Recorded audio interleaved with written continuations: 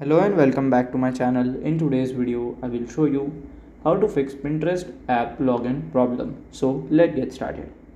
So here we can see the Pinterest app. So here you have to press and hold it here. Click on this I button. It will open the app info section. So from here you have to scroll down and click on the storage section. Then here you have to click on clear data and click on delete and it will be fixed. So this is how to fix the Pinterest app login problem.